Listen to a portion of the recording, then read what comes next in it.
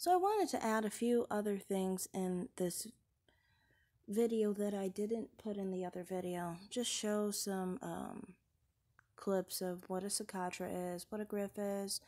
Also, there are other aspects. Ancestry is randomly inherited by a parent, so you don't become an even 75%. You can end up more European with like 65% black, 35% white, and you can end up more African, 85% black, 15% white, and so forth. This is why most Black Americans fall along the line of around 73% black, right around the area of a mixed parent and a black parent, And that's why I wanted to also bring a screenshot of that as well. Also, I wanted to show the screenshot of Black Skin is Amazing freaking out because I was pointing out that he should have never gone and subbed my channel because he was gonna be offended. Just what it is, I don't see his phenotype as masculine. I see it as feminine. A soft round nose, high cheekbones, very full, big, fleshy lips, almond-shaped eyes, no brow ridge, round forehead, and the jawline is actually round, not square like white men's are, or Indian men are, or Mexican men are, Native American men, Arab men. Okay, we get it now, right? Men of any race, really, they look like men, and black men who are dark-skinned, generally they are actually smaller, shorter than white men, and their faces could easily pass for a black woman's. And, there's no African feature that's specifically masculine. I'm sorry. I know a lot of the mixed people have been gassing that individual up, and they think that means that it's masculine. Because, see, some mixed people want to think it's more feminine because they don't want to be viewing themselves as more masculine than dark-skinned black women. Personally, to me, I have a perspective where I just kind of see it as this. Someone can have a skill, they can have something that's a little bit better than mine, but I'm not insecure enough to be angry about it, enough to actually lie about it, So that's why, to me, I'm like, the truth is the truth. The dark-skinned black men, to me, look like females. How am I supposed to distinguish them from dark-skinned black women when they have the same exact face? And those facial features are the most feminine features anyone could have. You don't even have a brow ridge. A brow ridge is very important for a man, and you don't even have a brow ridge. You don't have body hair. You don't even have body hair.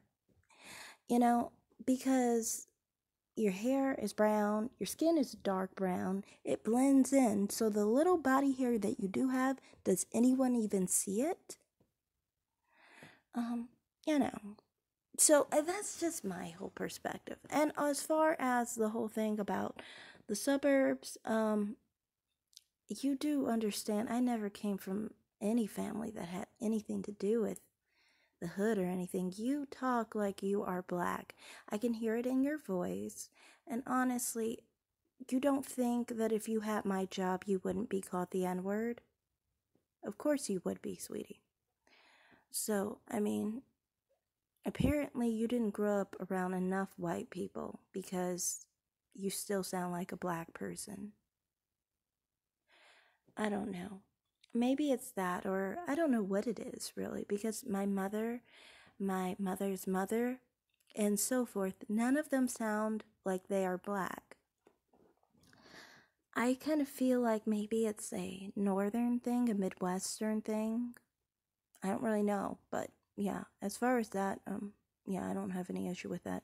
That's probably why I prefer white men too, because that's the standard of men, because most men are white. So that's why I have that preference as well.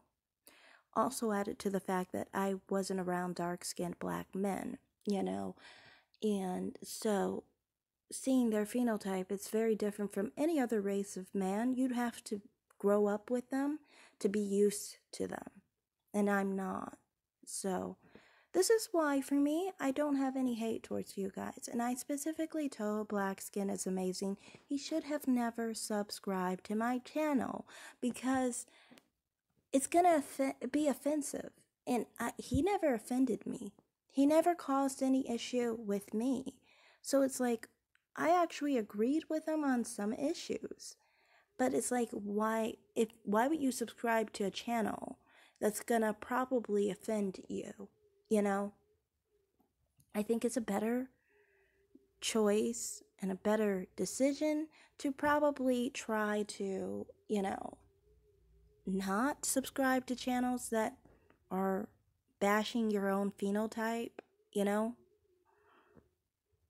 I guess sometimes it seems like dark-skinned black men think that because someone's a black woman, somehow we'll have some kind of preference or some kind of lenience and give them enough space to win. But I'm not that type.